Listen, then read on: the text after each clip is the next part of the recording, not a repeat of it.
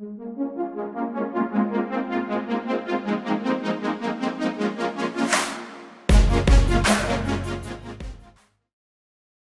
ashimwe bene data, twongeye kubasuhuza abakunzi b'ibiganiro byacu, ijambo ribohora.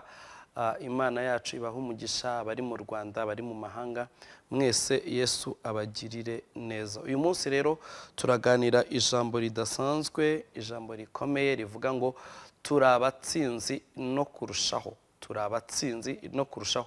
Reka twifashije icyanditswe kiri muri Petero uwa mbere kabiri umurongo wa 9 n'uwa 10. Turi abatsinzi no kurushaho. Ngo ariko mwebweho muri ubwoko bwatoranijwe, abatambyi b'ubwami, ishyanga ryera, abantu Imana yaronse, kugira ngo mwamamaze ishimwe ry'iyabahamagaye, ikabakura mu mwijima, ikabageza mu mucyo wayo w'itangaza. Umurongo wa 10, kera ntimwari ubwoko, ariko none muri ubwoko bw'Imana. Kera ntimurakababarirwa, ariko none mwarababariwe. Amen. Turi abatsinzi no kurushaho.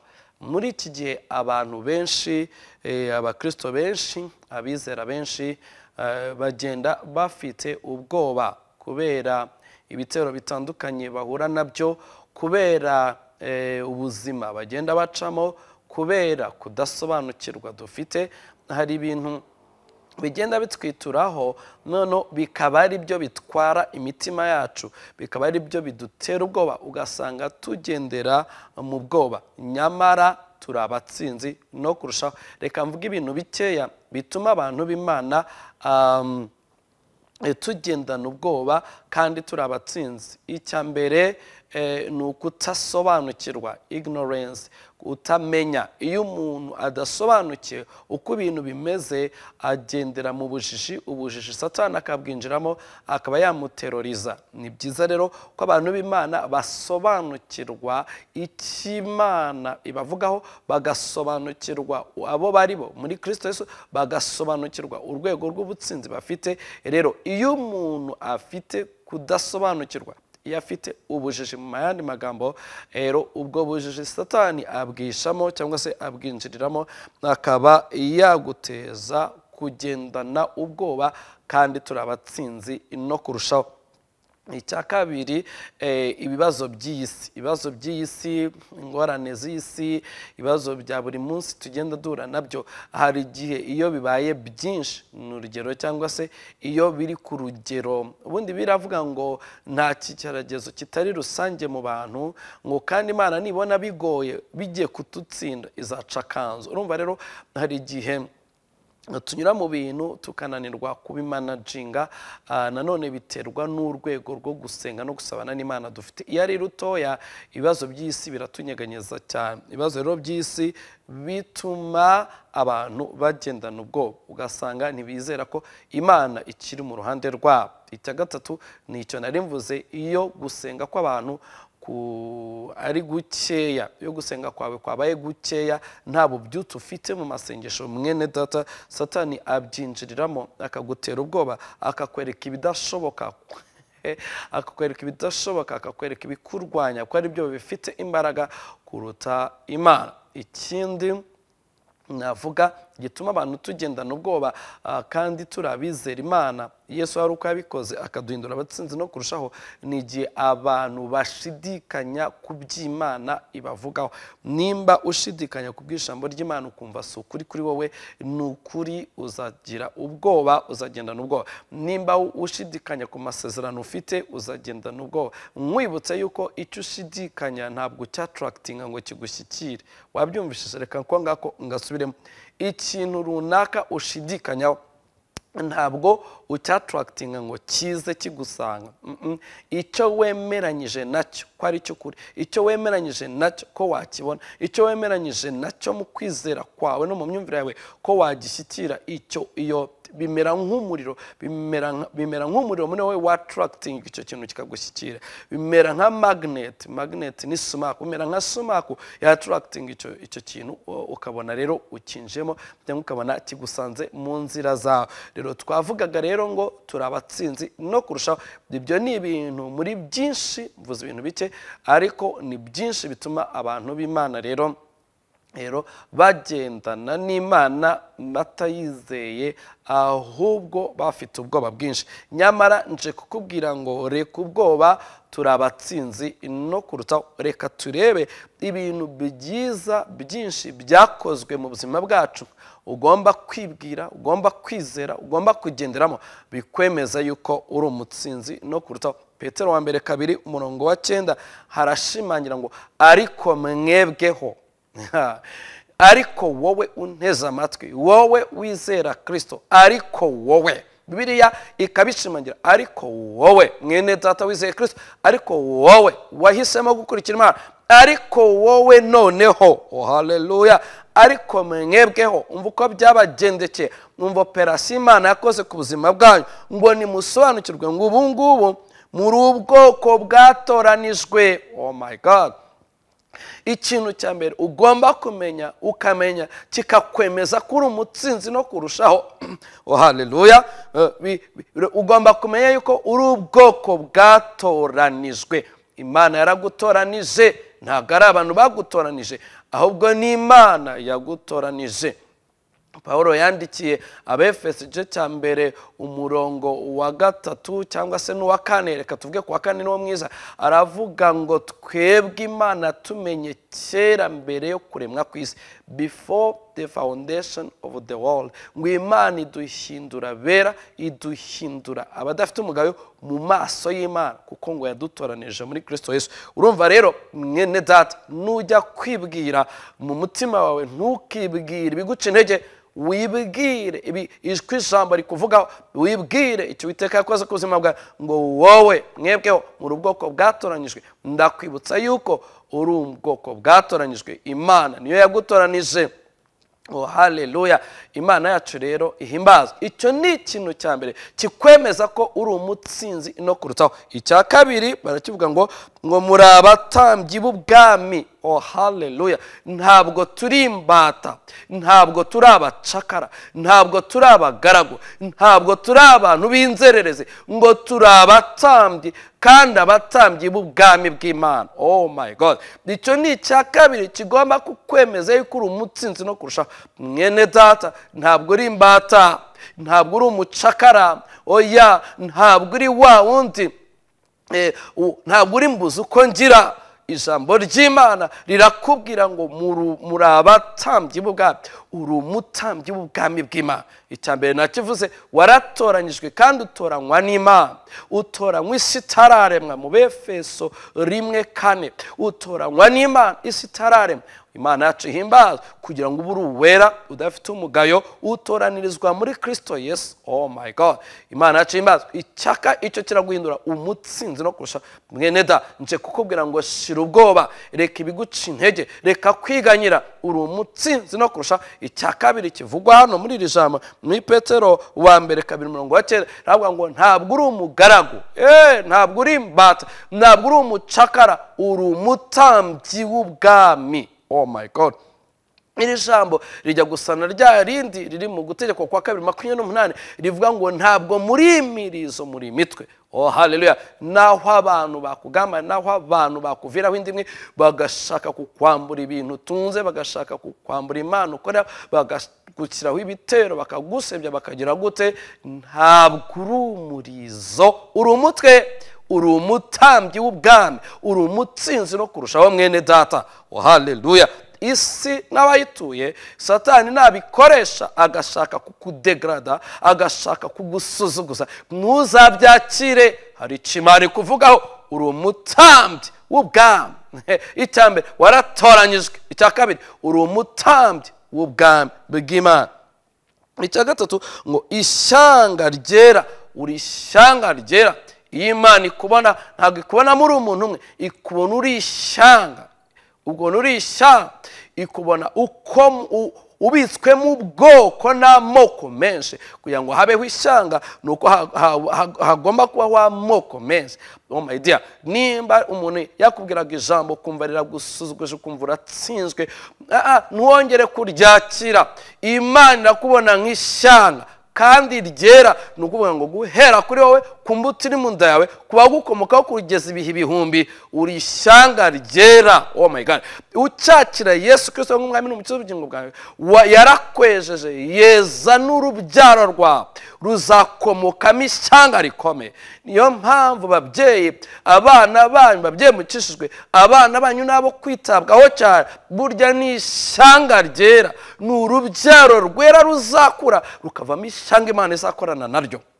Imana yacu rero ihimbazwe. Ndacyakwibutsa ngo turi abatsinzi no kurushaho, uri umutsinzi no kurushaho. Iki ni icya gatatu cyakwemeza umutima wawe yuko uri umutsinzi no kurushaho. Ntabwo Imana ikubona nk'uko abantu bakubona, ntabwo Imana ikubona nk'uko wibona wenda urisuzugura kubera ibyo ucamo, kubera amateka, kubera ibikomere ufite, ariko Imana ikubona iravuga ngo kanaka. Ngiye nitwa Pastor Rukundo. Pastor Rukundo ni ishyanga ryera, ndamubonamo amoko. Wenda wowe witwa Josiane cyitwa Claude cyangwa I don't know, izina rye warishyiramo. Uri ishyanga ryera, Imana ikubona, bona uri ishyanga, urubyaro rwawe rwera izakorana narwo ibikomeye. Ntukongere kwisuzugura, ntukire umucakara, ntabwo uri uwo kuba mu gisuzuguro, ntabwo uri uwo kwigaragura mu ivu. Imana igufashe cyane wumvira ijambo. Imana yaragutsindishije muri Kristo Yesu, uri umutsinzi no kurushaho. Maze kukubwira ibintu bitatu bigaragaza yuko uri umutsinzi no kurushaho.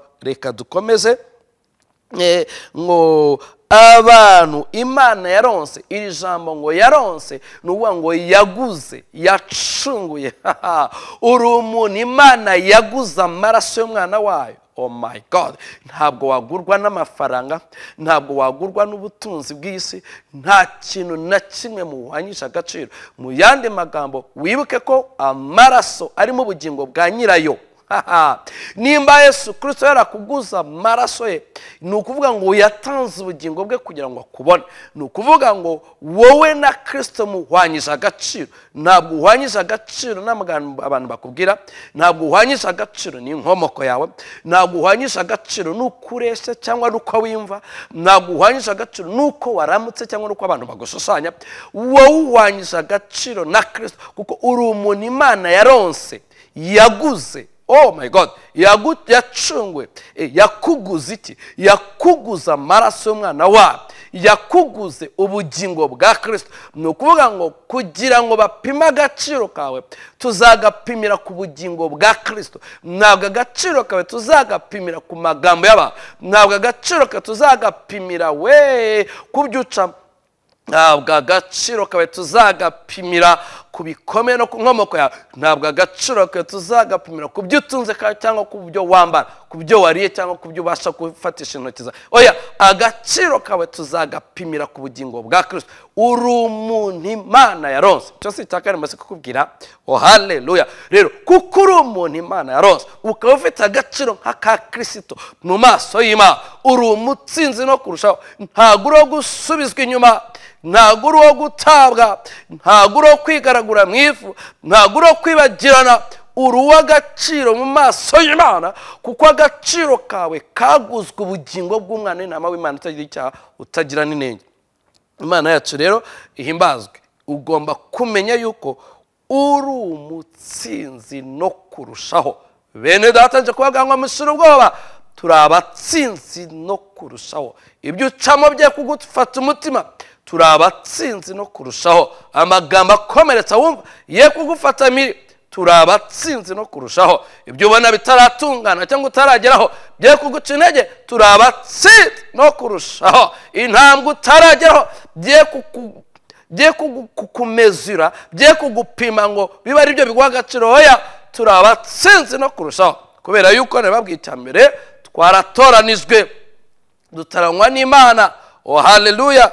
Icya kabiri, ngo twaratoranijwe. Icya kabiri, turi abatambyi, ntabwo turi imbata, turi abatambyi b'ubwami. Icya gatatu nanone, ngo turi ishyanga ryera. Ntabwo Imana ikubona nka nyakamwe, ntabwo Imana ikubona nk'indushyi, ikubona nk'umuntu ubitse ishyanga muri we. Umugabo witwa Labani yahanuriye umukobwa we Rebeka, aramubwira ngo Rebeka, nubwo ugiye gushaka, njye ntabwo nkubona nk'umukobwa ugiye gushaka umukobwa, ngo ndabona uri nyirakuruza w'amahanga menshi, ngo ndabona muri we hazavamo urubyaro rukomeye, ngo rw'urunyamaboko, ngo ruzajya rumenagurira abanzi barwo mu marembo ya kure. Oh my God! Icyama nawe ukibona nk'uko Imana ikubona, ukibona nk'umuntu ubitse ishyanga rikomeye kandi ryera rizakorana n'Uwiteka. Imana yacu ihimbaza. Icya kane kikwemeza yuko uri umutsinzi no kurushaho, turi abantu Imana yaronse, bisobanuye ko agaciro kawe kangana n'agaciro ka Kristo mu maso y'Imana. Ni kimenyimenyi ujya kugurwa, Imana ijya kukwishyira, ijya kukuronka, ijya kukugura, ijya kugucungura, yatumye ubugingo bwa Kristo butambwa ku musaraba. Oh my God! Imena amaraso y'umwana wawe w'ikinege, bawanyishe identité, bawanyishe position, bawanyishe ubumana ku bwawe. Oh my God! Ntabwo rero twagupimira ku mafaranga utunze, ntabwo twagupimira ku kazi utarabona ngo nimbura umushomeri ngo Imana ntikuze. No, ntabwo twagupimira ku rugo utarubaka. Oh no, ntabwo ibyo ari byo biguha agaciro kawe, tugapimira ku bugingo bwa Kristo bwishe mu maraso yakumeneye. Imana yacu ihimbaza. Icya gatanu rero kigaragaza yuko uri umutsinzi no kurushaho, ngo nukugira ngo mwamamaze ishimwe ry'yabahamagaye. Oh haleluya! Uretse no ko Imana yaragucunguye, yarakuguze, yaguhaye n'umuhamagaro. Oh my God! Ni Imana yaguhamagaye. Ni Imana yaguhamagaye ngo wowe nayo mukorane, ngo wowe nayo musabane, ngo wowe nayo mwumvikane. Uri umuntu Imana ibona uri precious. Reka dukoreshe iryo jambo, ibona uri precious, uri uw'agaciro, ntugereranywa mu maso y'Imana. Icya kabiri, ngo uri uwo kwamamaza ishimwe, ntabwo uri uwo kuganya, nturi uwo kwiganyira, nturi uwo kuba mu marira, uko Imana yabiteganyije, uri uwo kwamamaza ishimwe. Oh haleluya! Muri agenda y'Imana uri uwo kuvuga ishimwe, muri agenda y'Imana umuhamagara Imana yaguhamagaye urasobanutse. Ntabwo uri uwo kuba mu myanda, ntabwo uri uwo kuba mu by'abantu kwambara umwenda abantu bakwambitse, ntabwo uri uwo kugendera mu bitutsi abantu bagututse ngo ubyakire, ntabwo uri uwo kugendera mu bikomere abantu bagukomere, ntabwo uri uwo kugendera mu ndagu bakuragurisha, ntabwo uri uwo kugendera mu mitongero bagutongere. Imana yaraguhamagaye, igukura muri iyo myanda, igukumura iyo myanda, ikwandikaho ijambo ryitwa amashimwe. Niyo mpamvu niyo tunyuze mu bibazo tugasenga, bene data, Imana ituremera amashimwe. Ntabwo amashimwe tuyasabiriza, turayemerewe. Imana yacu rero bihimbazwe, Imana yacu itugirire neza. Nkubwiye rero ibintu bitandatu byemeza umutima wo kuri umutsinzi no kurushaho. Umurongo wa 10 hakatubwira ngo kera ntimwari ubwoko, ariko none muri ubwoko bw'Imana. Haleluya! Hari abantu baba badafite imiryango, bakumva muri ba nyakamwe. Ni ukuri icyo kintu ntikizaherana umutima wawe. Birababaza kubura umuryango, birababaza kubura abavandimwe, kubura ababyeyi, ariko ntiwari ubwoko, ubu wahinduwe ubwoko bw'Imana. Kandi bene data, dufite ubuhamya bw'abantu Imana yagiye izana mu buzima bwacu, tugashira agahinda. Ifite n'abandi izazana, ugashira ubukene. Ifite n'abandi izazana, ugashira kwigunga. Ni mwari ubwoko mutaramenya Yesu, ntabwo mwari ubwoko, ariko ubu noneho ngo mwahinduwe ubwoko bw'Imana. Ibyo ntitwabikorewe, ibyo ntitwabikoreye n'imirimo yacu, ni operation Imana yakoze ku buzima bwacu. Mwene data, uri umutsinzi no kurutaho. Wowe utari ubwoko, Imana yaguhinduye ubwoko bwayo, iragutsindishiriza. Reka kugenda n'ikimwaro, reka kugenda na kwiheba, reka kugenda wumva wububa. Hoya, ni wari ubwoko, ariko ubu ngubu wabaye ubwoko bw'Imana. Nta kintu na kimwe Imana ishobora kukwima. Icya kabiri, nta hantu hakomeye Imana itakugeza. Ikindi, nta umva reka nkubwize ukuri, nta bantu bakomeye itakwicazanya nabo. N'iki kintu kikwihebesheje, ntiwari ubwoko, wari kwiheba utaraba ubwoko. Ariko ubu Imana yahinduye amateka yawe, igahindura izina ryo, igahindura stati, ikavuga ngo ububaye ubwoko bwanjye. Urumva Imana yaragutsindishirije, yagukuyeho igisuzuguriro, wikwakira igisuzuguriro. Abantu bigusuzugura ngo wakire igisuzuguriro, oya. Amateka yishaka kugusuzuguza ngo wakire igisuzuguriro, oya. Niba we ibibazo byishaka kukwirundaho ngo bikwambure confidence, ntiwari ubwoko, ariko bahindutse ubwoko bw'Imana. Imana yacu ihimbazwe cyane. Haleluya. Icyo ni ikintu cya karindwi nkubwiye cyemeza yuko haleluya uri umutsinzi no kurushaho. Reka guheranwa n'agahinda mwene data, turi abatsinzi no kurushaho. Umurongo wa 10 reka tuwusoze, iravuga ngo kera ntimurakababarirwa, ariko none mwarababariwe. Umuntu ashobora kukurwara inzika, wenda we waranamusabye imbabazi akakwiryaho ati singoma no kugwana imbabazi. Kera ntimwari mwarakababarirwa, ariko ubu muri Kristo twarababariwe, turaho umudendezo. Kuki naheranwa n'inzika mwene data? Kuki naheranwa n'ijambo ry'umuntu wambwiye ngo sinakubabarira? Kuki naheranwa n'ijambo umuntu yambwiye ngo wowe ngo urasuzuguriza? No. Kera twari abanyamafuti, twikoreye imitwaro myinshi, ariko biravuze ngo twari tutarakababarirwa. Mu yandi magambo, twari tutarakabohorwa. Mu yandi magambo, twari tutaruhagirwa ngo natwe tube beza, tugire fresher zo mu mwuka. Ngo ariko ubu mwarababariwe, mugire umudendezo, mwishimire intsinzi, mwishimire kubohoka mwabohokeye muri Kristo Yesu, mwishimire ubuntu bw'Imana bwabajeho. Kera ntimwari ubwoko, ubu mwabaye ubwoko bw'Imana. Muri abatsinzi, muri abanesha, muri abayobora, muri abategeka, muri abafata impiri, muri abakandagira umutwe wa Satani. Ntimwari ubwoko, muri ubwoko bw'Imana. Mu yandi magambo, muri abanyamugisha. Kera ntimwari mwarakababariwe, ariko ubu mwarababariwe muri Kristo Yesu. Wikongera kugira umutima wicira urubanza, warababariwe muri Kristo Yesu. Gendera mu butsinzi, gendera mu mudendezo, gendera mu kunesha, gendana confidence. Utaguze mu isoko, utagurishije amafaranga, ahubwo waherewe mu butsinzi muri Kristo Yesu. Mwene data, narinje kukwibutsa ngo turi abatsinzi no kurusha ibintu 8 nguhaye. Byemeza umutima wawe ko turi abatsinzi no kurutaho. Icyama wumvira ijambo ugasubizwamo imbaraga, umuriro w'ubutsinzi, the fire of victory, ikaka muri wowe. Umuriro w'ubutsinzi ukaka muri wowe, ugakandagira wumva udahangarwa, ukagenda wumva waratoranyijwe, ukagenda wumva muri wowe hakomokamo ishyanga ryera, ukagenda wumva uri umuntu Imana yaronse ikakugura ubugingo bwa Kristo, ukagenda wumva agaciro nk'aka Kristo muboma. Icyama wagenda mu nzira cyangwa waburyamye, watangiye Satani yatangiye kukubwira amagambo mabi, abantu batangiye kukubwira amagambo mabi, wowe muri we hakazamuka iki gitekerezo kitwika nk'umuriro, utinda umutsinzi no kurushaho. Hari ibintu 9 dushobora kwibwira, navanye muri Petero 2:2 uhere ku murongo wa 9 n'uwa 10. Mwene data, bikwemeza kuri umutsinzi no kurushaho. Witakaza confidence, witakaza ibyiringiro, witakaza kwizera. Bizeraga Imana ikubona nk'ishyanga, nubwo abantu bakubona uciriritse. Imana ikubona nk'ishyanga nubwo abantu banura ubunyabyaha cyangwa uri insuzugurwa.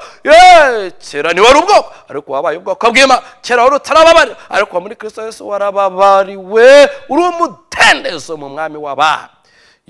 Haleluya. Icyama intsinzi ya Kristo ikaba muri wowe. Icyama ubwo butware bukakuzura, bukabaninga muri wowe nk'umuriro, the fire of victory. Ndagusoza ngusengera ngo umuriro w'ubutsinzi wake muri wowe, uhora ugurumana, ntakagira ikintu wemera ko kikudespising, kikwambura agaciro. Ibibazo biraza bigashira, abantu baraza bagapfa cyangwa bagahindurirwa imirimo, niba ari abagusuzugura mukorana cyangwa n'abari abanyamuhamagara, abantu bahindurirwa imirimo, bagahindurirwa ibihugu, bakimuka bavaho bari batuye bakajya ahandi. Ntabwo kavuga mu Cyongereza kankavuga mu Kinyarwanda, ntabwo abantu baramiteka iruhande rwawe. No, Imana inyuranye ibihe n'imyaka. Daniel yarasenze aravuga ati hari Imana inyuranye ibihe n'imyaka yimura abami ikimika abandi. Imana ikuraho abantu ikazana abandi. Imana ikuraho ibihe ikazana ibindi. Mwene data ntucike intege, gumana iyo confidence. Turi abatsinzi no kurushaho. Ndagusengera ngo umuriro w'ubutsinzi ubaninge muri wowe, wake muri wowe, ugurumane muri wowe. Nugenda umuriro w'ubutsinzi ubukugurumanamo, nuganira n'abantu umuriro w'ubutsinzi ubukugurumanamo, nujya gusenga umuriro w'ubutsinzi ubukugurumanamo, nugenda mu kazi umuriro w'ubutsinzi ubukugurumanamo. Bene data turi abatsinzi no kurushaho. Yesu abaho umugisha cyane. Abari badukurikiye mwese rero mugubwe neza, turi abatsinzi no kurushaho. Yesu abiteho cyane mu izina rya Yesu. Amen.